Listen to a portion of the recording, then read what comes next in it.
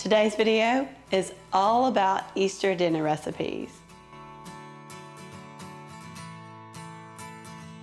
And maybe you're just not sure what to make, or maybe you're looking for some new ideas. Well, I have got you covered. Hey y'all, I'm Valerie, and welcome to my kitchen. In today's video, I'm sharing 7 delicious recipes you can make for your Easter dinner. This video is extra special because it's part of a collab hosted by my very sweet friend Sammi May and co-hosted by myself. I'll have Sammy's channel linked below along with a playlist full of Easter dinner inspiration. And I'm telling you, that playlist is gonna be amazing, so be sure to check it out. Okay y'all, let's get into these Easter dinner recipes. This zucchini, squash, and corn casserole was a new favorite.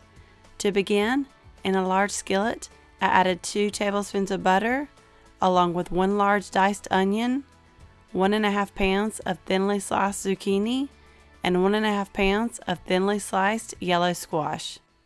Now this is a pan full of veggies right here. It's a little hard to stir at first, but after they cook for a bit, it gets a little easier. And you're just going to saute these for about 10 minutes, just until they're tender.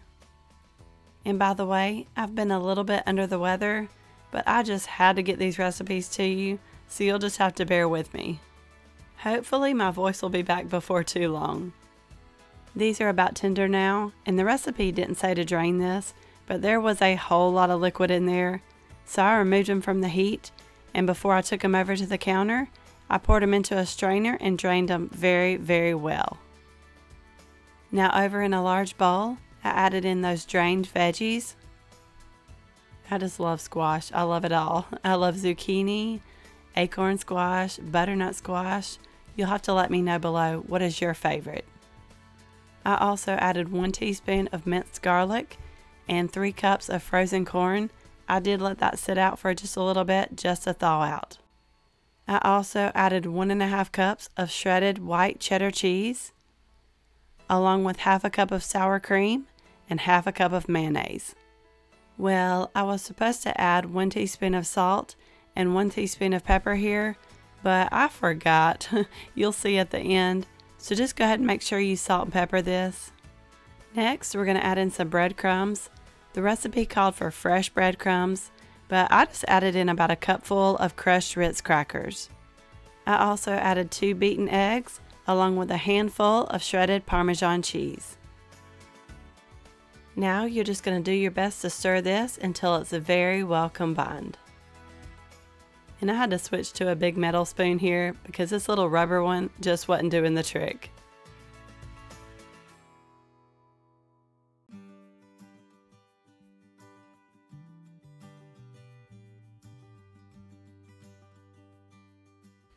Okay, I've got this all mixed together and I'm ready to pour it into the casserole dish.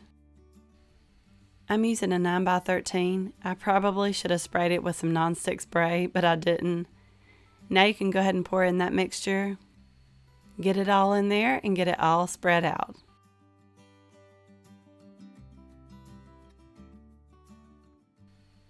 Of course, we got to make up a topping for this. In my small bowl here, I have 2 tablespoons of melted butter, about a cupful of crushed Ritz crackers, and about ½ cup of shredded Parmesan cheese. Just give it a good little stir to make sure everything's coated in that butter, and then we're going to pour it on top of the casserole. And yeah, I just find it easier to just dump it all in and then spread it out. It looks like I wasn't wasting any of that topping there.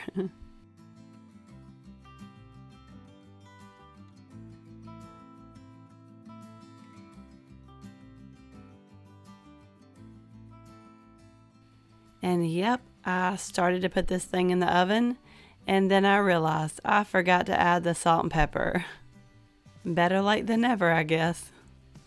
I'm telling you, I was under the weather. I'm still under the weather, and I just wasn't using all my brain on this day. So I just added some to the top, and I tried to stir it in a little bit, but I should have probably stirred it a little more, but I didn't, and it turned out just fine.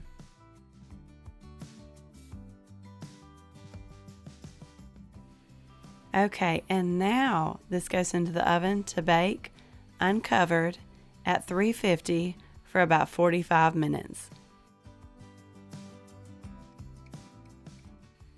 Y'all, this casserole was absolutely amazing. It's a new family favorite, and it's definitely something that we'll be making regularly for all future holidays.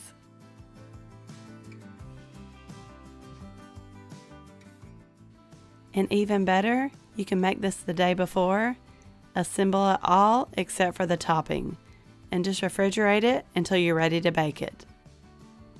And right before you're ready to put it in the oven, you can just mix up that topping and sprinkle it over the top. We all loved this one.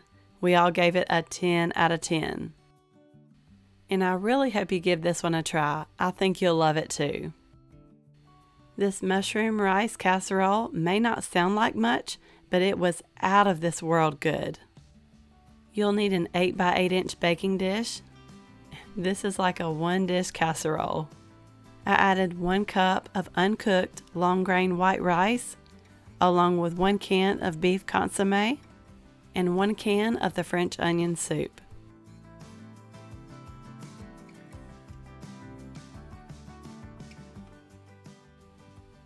Oh, and about a teaspoon of Worcestershire sauce. And I had some spinach on hand that I needed to use up, so I went ahead and added a couple handfuls here.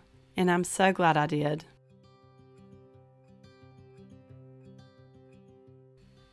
I also threw in a little minced garlic. And of course we got to add in some mushrooms. So I added about 8 ounces of thinly sliced mushrooms. These are just the little white button mushrooms. Now give all this a really good stir. I did try to tap everything down just a little bit to make sure everything was down in that liquid. Before I put it in the oven, I'm topping it with about 4 tablespoons of butter. I just sliced it up and placed it evenly on top of everything.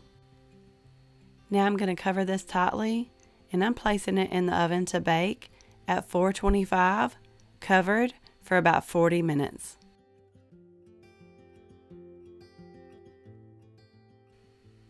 And after about 40 minutes, you're going to remove it from the oven, remove that foil, and sprinkle it with about 3 tablespoons of grated Parmesan cheese. You could also do shredded. The recipe just said to do grated, so that's what I did. And I just eyeballed it, so add however much you like.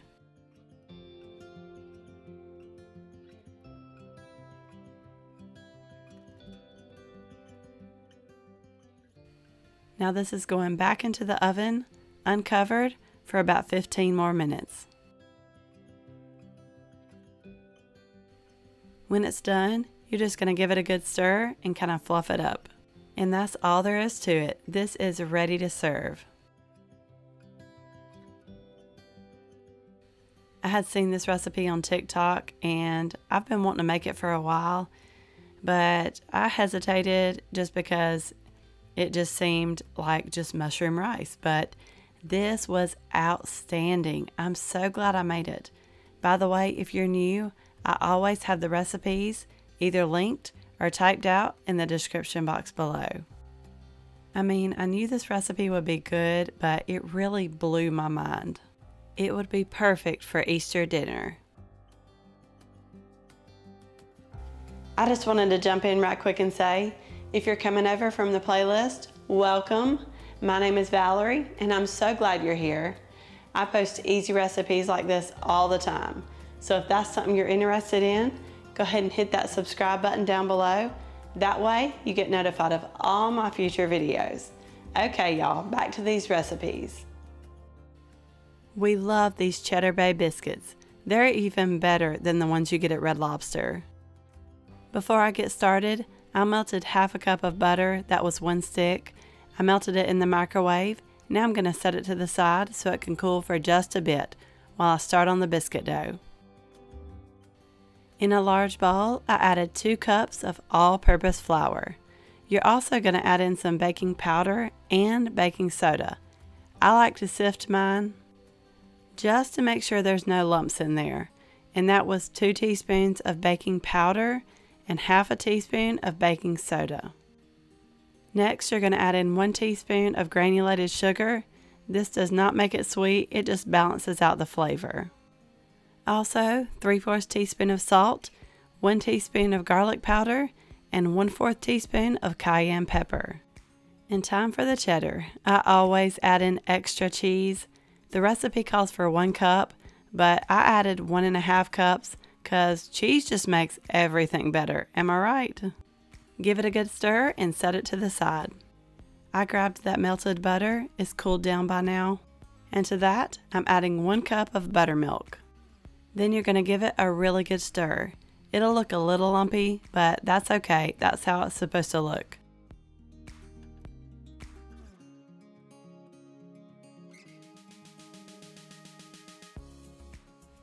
Now grab your dry ingredients and we're going to add this melted buttermilk mixture right on in. I'm going to stir all this together, but just make sure you don't over mix it. Just mix until you don't see any more dry flour left. Okay, this is ready, and I'm using a baking sheet for these. And to make it easier, I'm using a big cookie scoop. This is about a 1/4 cup cookie scoop. This makes it a lot easier, and hey, at least the biscuits will all turn out the same size. And I usually get about 10 or 11 biscuits from this recipe. Now these are going into the oven to bake at 450 for about 12 minutes. You'll know they're done when the tops start to turn a little golden brown. And while those are in the oven, we're going to make up a butter sauce to brush on top when they're done. In a small bowl, I mixed up 3 tablespoons of melted butter, about 3/4 teaspoon of garlic powder, and 1/2 teaspoon of dry parsley. Now stir all that together and the biscuits should be just about done. Here they are out of the oven, and as soon as you take them out of the oven, you'll want to go ahead and brush on this butter sauce. I'm telling you, this just takes these biscuits to the next level. I've made them so many times and they're just so good. And you gotta have some kind of bread for the holidays, and for us, it's either yeast rolls or these Cheddar Bay Biscuits. Now don't get me wrong, we love yeast rolls, especially my sister. But these are just so much easier to make and they have so much flavor in them, and everyone loves them. By the way, has anyone ever had any luck with freezing biscuit dough, homemade biscuit dough like this? I would love to be able to just bake up a couple at a time. This Tuscan Mac Cheese was kind of an experiment for me. I started out by boiling up 1 pound of shell pasta according to the directions on the back of the box, but you can use any kind of pasta you want really. I've always made my mac and cheese with an egg and evaporated milk, but this time I wanted to try it by making a roux, the cheese sauce with the flour and butter on the stovetop. So while that pasta's cooking away, over in a large skillet, I added 1 stick of butter. I let that completely melt down. Then I added 1/2 cup of all-purpose flour. Just whisk that and let that flour cook for about a minute or so. Then I added 1 teaspoon of minced garlic. I gave that a little whisk. Now we're going to add in 2 cans of evaporated milk. I'm going to add this a little at a time. Just make sure you whisk it constantly. I add about 1/2 can and whisk until all the lumps are gone. Then I do that again until I've used up both of those cans of milk. This is going to be the cheese sauce for the mac and cheese, and you want it to be smooth and creamy. After you get both of those cans in there, you're also going to add 1 cup of regular milk. I'm just using 2%. Whisk that, and you're going to let this cook for a few minutes until it's thickened. And now it's time to kick it up a notch. I'm adding 1 teaspoon each of salt, pepper, garlic powder, and onion powder. And also 2 teaspoons of paprika. Next, I'm adding 1/2 cup of sun-dried tomatoes, and I did chop mine into small pieces. I chopped them really good because I just didn't want big chunks of sun-dried tomatoes in this mac and cheese. And this is optional, but I did decide to throw in about 3 cups of baby spinach. I did tear mine into small pieces. I know it looks like a lot, but after it cooks for a little bit, it looks like it kind of disappears.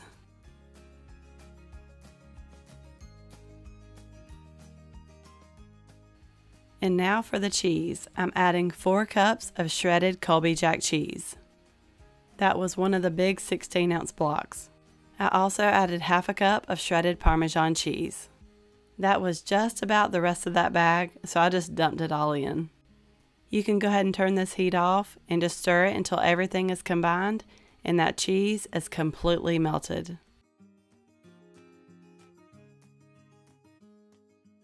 Now we're going to go ahead and remove it from the heat and head over to the counter. I'm using my pretty large 9x13 baking dish. It does have very high sides. First, I added in that cooked and drained pasta. Then on top of that, I poured in that cheese sauce.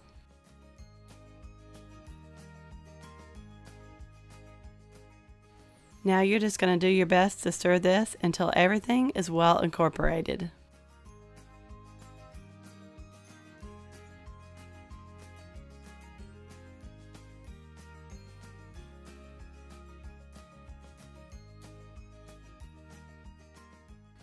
And listen, this is mac and cheese, and in my opinion, you can never have too much cheese.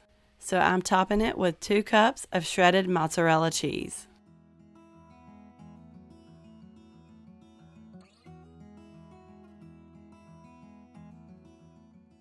Now this goes into the oven to bake at 325 for about 20 minutes, or until that cheese is bubbly and lightly golden brown. This was amazing. I am obsessed with the Tuscan flavors, and I thought, why not incorporate it into mac and cheese? The seasonings, the sun-dried tomatoes, the spinach really took this mac and cheese to the next level. You'll have to let me know in the comments below, what is your absolute favorite side dish to have for the holidays? Our dinner is not complete unless we have some form of mac and cheese. This was delicious. This smothered broccoli gets gone every single time. I'm starting out by cooking up a half a pound of bacon. I just cut that into really small pieces, and I let it cook until it was done but not crispy, because it'll continue to cook in the oven. When that's done, you can remove it from the heat, let it drain on a paper towel, and then you can cut it into smaller pieces if you need to. Now over to the counter, I'm going to make up a sauce to pour over the broccoli. In a measuring cup here, I have 4 tablespoons of melted butter, and to that, I'm adding 1/3 cup of brown sugar and 1/4 cup of low sodium soy sauce, and also 2 teaspoons of garlic powder. Then you're going to stir it until it's well combined. And by the way, I do want to apologize to y'all for having to listen to me like this. I do have several videos that I want to get out now, so y'all may hear me like this for about a week or so, but hopefully before too long, I'll get my voice back. So this is a smaller dish, and I really wanted to use it because my Mima gave it to me. I think it's a 7x11. That broccoli fit in there, but there was just no way I was going to be able to stir everything, so I had to find something else. I ended up transferring it all to my big 9x13 casserole dish. And I love this one too because my husband just bought it for me, and this worked out just perfect for this recipe. And that's 3 small heads of broccoli. I cut the stems off and then cut those florets into small bite-sized pieces. I know it looks like a lot, but it does cook down quite a bit.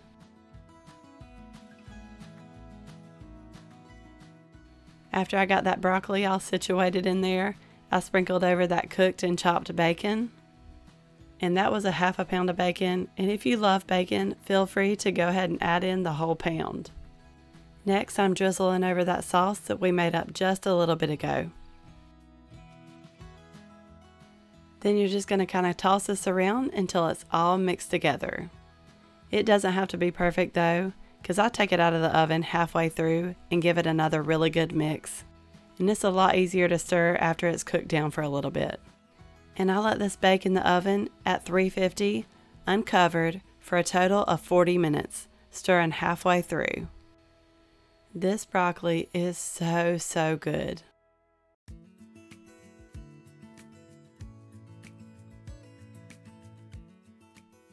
We love broccoli, and we love it any way you want to make it.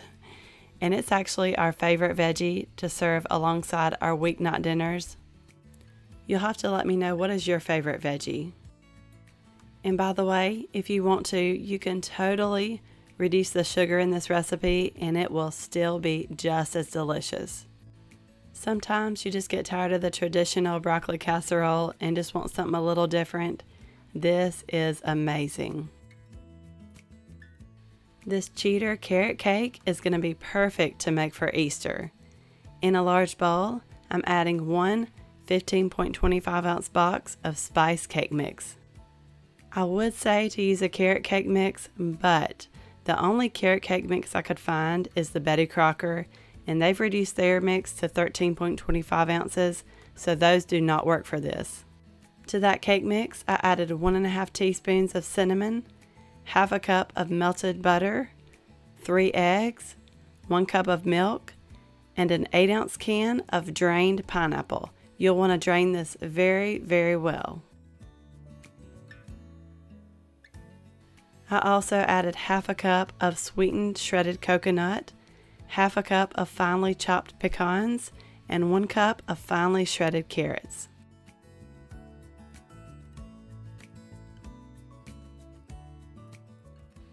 And I'm going to use my mixer to mix this until it's very well combined.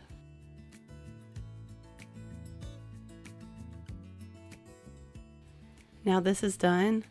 I'm using a Bundt pan, and I think this is a 9.5 inch. It's a Wilton. I did grease mine with Crisco, and I sprayed it with my favorite nonstick spray, the Baker's Joy. I just did not want this cake to stick. I haven't tried it yet, but I'm sure you could use 2 of the 8-inch or 9-inch round pans to bake this into a layer cake. I'm sure that would work out just fine. Just pour in that cake batter and kind of move it around where it's in there nice and even.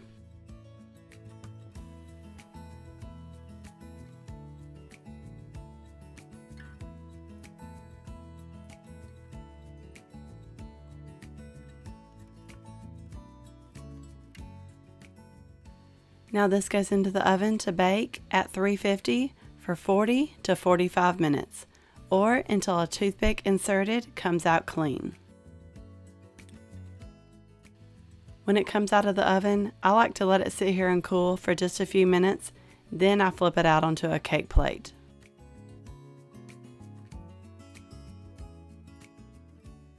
This one came out perfect. You know, sometimes you just never know. I find that they come out a little easier though if you don't let them sit in the cake plate too long. After that cake has completely cooled, I'm going to make up a cream cheese icing. In a large bowl, I added 1 stick of softened butter, 8 ounces of softened cream cheese, about 2 teaspoons of vanilla, and 4 cups of powdered sugar, and a pinch of salt. Now you're just going to mix this until it's smooth and creamy.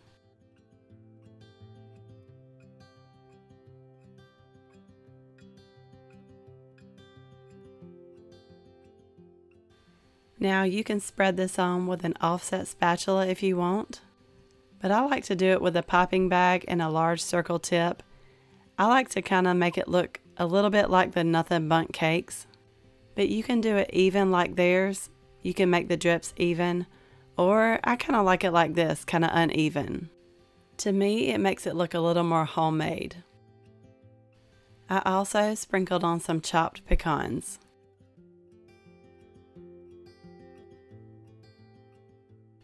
This cake is out of this world good, and it's so easy to make, and everyone always has a fit over it.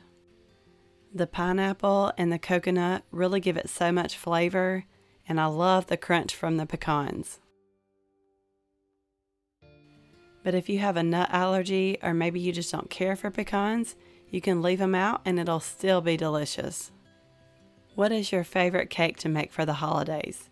I had to make carrot cake for Easter, but we typically enjoy chocolate the most. We absolutely love this cake, and I really hope you give it a try. I seen these Mississippi mud potatoes on TikTok, and I knew I had to try them. I'm using my large baking dish. I used about 7 russet potatoes. I washed them, peeled them, and diced them into big chunks, kind of like potato salad. And this is kind of like a hot potato salad. For the seasonings, I added Badia Complete and a little salt and pepper, but you can add anything you like here. Next, I added a teaspoon of minced garlic, along with 1 pound of cooked and crumbled bacon. I cooked it until it was done, but not super crispy. You're also going to add half a cup of thinly sliced onion. I was going to add it all here, and then I decided to only add half, so I ended up only adding about 1/4 of a cup. Just because I knew some people would be eating it that I knew weren't crazy about onions. Next, add in 2 cups of shredded cheddar cheese. And I told y'all this was going to be like a potato salad. You're going to add in 1 cup of mayonnaise. You could start with only half of that, and if you stir it and feel like you need to add more, then go ahead and add it all. Now you're going to mix this until it's well combined. I couldn't just leave it like this. I thought it needed a little more cheese on top, so I went ahead and added a little extra cheese. So some of the recipes said to cover this and some said to bake it uncovered, so I decided to cover it for half the time. So I let it bake at 325 for about an hour, and I took that foil off halfway through. You just want to let it cook until those potatoes are nice and tender. This was so good, and I just kept it simple and I topped it with some green onions, but you could really top it with anything you like. Those green onions just add a little something extra to it. And we actually had this for dinner on this night. My husband loves potatoes, any kind of potatoes. Mashed potatoes, potato casserole, potato salad. He just let me know that I had to make this again. By the way, I have Easter desserts and more sides coming soon. I really hope you enjoyed this video. You may also like these. Don't forget to subscribe down below for more easy recipes. Oh, and be sure to check out that playlist, and I will see you in the next one. I am hungry, my tummy is growling. My girl, Sammi May. Okay, I got this. In today's video, I'm sharing 7. I'm sharing 7. Looking for my voice, where did my voice go? Can you tell I'm under the weather? 7. Guess who's back? Back again. I am back, I am back.